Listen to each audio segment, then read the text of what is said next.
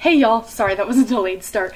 I don't think I've ever been this excited to do a book review. This book is amazing. Okay, so I was at the library looking for whatever, right? And I came across this book in the new book chunk where they set them all up. And I wasn't sure that I would like it, but I was like, okay, let's try it, okay? It's called Eliza and Her Monsters. It's by Francesca Zappia. I don't know anything about the author at all, besides what the back flap says. This book is so good. I loved it. So, there's this girl named Eliza.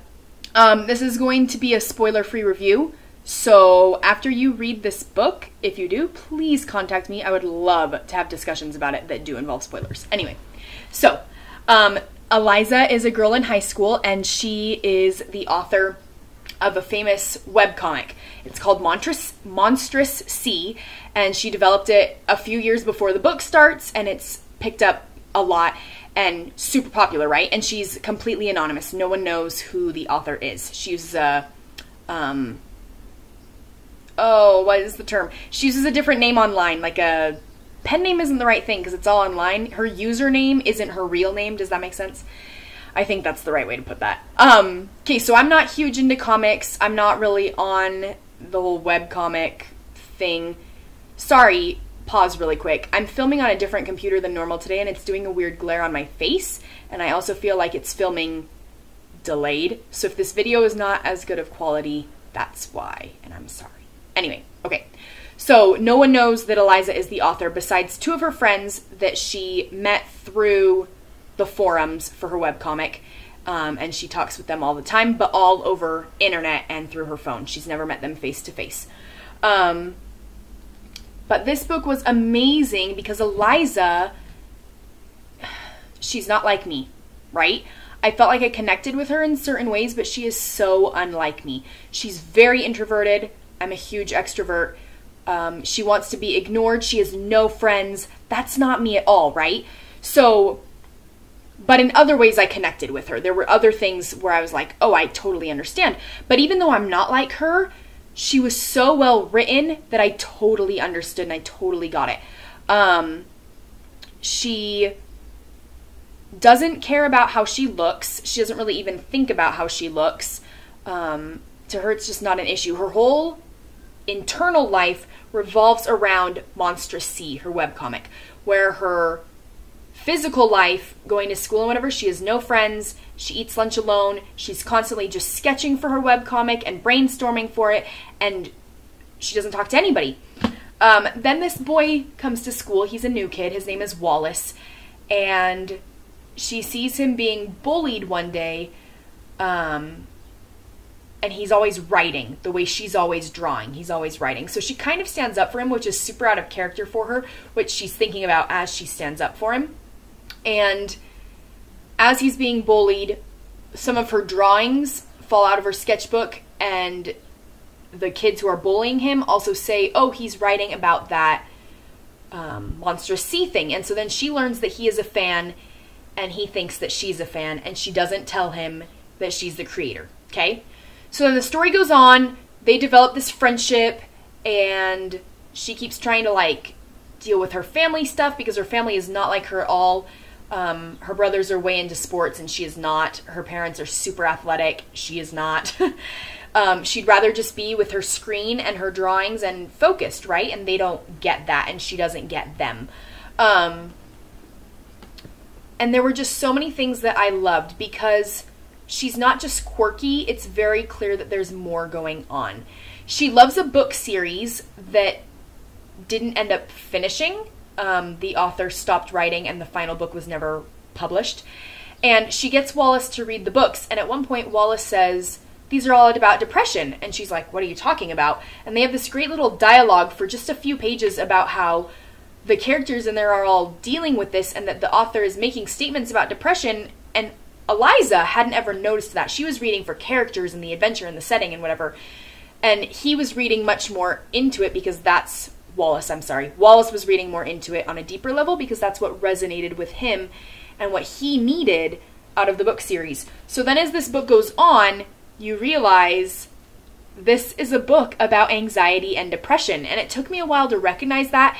And I think it took me personally a while because I don't deal with those. I've mentioned that before in videos. If you watch my book reviews regularly, I've had like moments of anxiety or stronger than normal depression. And I think I had a panic attack like once or twice. I don't deal with that on a day-to-day. I don't deal with that regularly at all. So it's not on my radar the way it is for so many people. But there was this amazing chapter. So I loved the way the whole book was written, but there was this one chapter, it's chapter 40, and the entire chapter is dialogue. It doesn't even say, she said, she yelled, he thought. None of that. The whole thing is dialogue. And the character that Eliza is talking to in that moment, it's clear who they are, but you only see them in this chapter. And I realized partway through this chapter that we don't even get their name, which I loved. I loved that. But there was this one part that I wanted to share. This is later in the book, so like I said, I'm trying to be spoiler free. This character is talking to Eliza about Eliza's anxiety, right? And the character, I'm sorry, I don't even know if it's a woman. I just assumed that it fit for me. But the character says, I've met artists before who have experienced similar feelings, not feeling worthy of their own work, guilt over an incomplete piece, anxiety about what their fans want and how they might deliver it. It's normal, but that doesn't mean it's always healthy. Eliza, your worth as a person is not dependent on the art you create or what other people think of it. And I loved that line because regardless of Eliza and her storyline here in this novel, that is something that our society is dealing with on a regular basis. People think that to be successful and have a purpose, you've got to be good at whatever you do, or you have to have good grades, or you have to make a lot of money, you have to own the boat, you have to be the Pinterest mom. It's ridiculous. That's not how it should be. Your worth as an individual is not based on how nice your couch is, or how well the flowers in your yard grew, or how often you, get a manicure. Like, all of that is ridiculous, and our society is putting way too much pressure on us and is valuing people by the things they do rather than who they are. My dad says this quote all the time. It's more important to be kind than to be right. Like, people, the way you treat people is so much better. And I know that quote doesn't completely relate, but it's more important to be kind than rich, than beautiful, because kindness equals beauty, in my personal opinion, and Audrey Hepburn's, and she is brilliant. Okay, but it's more important to be kind than rich, or beautiful, or trendy, or popular, or Facebook successful, like with a lot of followers and posts. Like, who cares, right? We live in such a superficial world, and Francesca Zappia in this novel blows that out of the water, and I loved it. Eliza is this kid who kids at school don't even want to talk to, don't want in their groups. They think she's weird, they think she's creepy, and she is writing this incredibly popular webcomic, and also, because of the fan merchandise that her fans buy, she's incredibly rich and successful and can pay her own way through college with no help from her parents or anybody. Like, she is set, and she has no friends, and she has nothing. And she thinks she has nothing. She thinks she's a nobody, and she is so successful in her internet world. She totally matters, but again, like that character says in the paragraph I read, she matters not just because of how successful her art is, but because she's an individual and she's contributing and she's doing something worthwhile. This book is so good. So, like I said, I'm staying spoiler free. I really would love to give spoilers and just hash things apart and rip open this book and discuss it.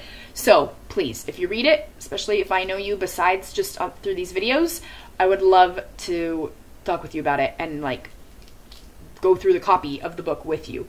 Let's see. It was published this year, 2017, by HarperCollins. And the author, Francesca Zappia, has also written Made You Up. I have not read that, but now I'm going to because I am so impressed with her writing. And it says she also has a bi-weekly serial novel posted on Tumblr based off the series that Eliza loves, the one that Wallace says is about depression that I mentioned. So, incredibly well written. So deep, but you could also just read it for fun. Like, it is what you take out of it. And I totally sat here all afternoon and just read, and so there's that. I didn't want to stop reading. Also, at one point, it gave me motivation to read, which since Eliza is a artist, she talks about her motivation a few times, and I totally connected with that.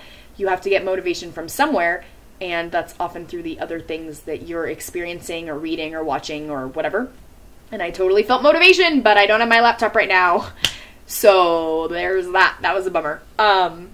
Eliza and Her Monsters. So good. So good. Please read this. I'm like everybody. Swearing. There was swearing. Not bad, but like not, by bad I meant frequent. Not frequent, but there is some swearing, so warning if that's something that bothers you or something you try to avoid. Eliza and Her Monsters by Francesca Zappia. I think I'm saying her last name correctly. Please read it. This should be on, like, mandatory reading for every high schooler, except once it's mandatory, people don't love it anymore. This was a really good book, and I highly, highly, highly recommend it. Okay, keep reading.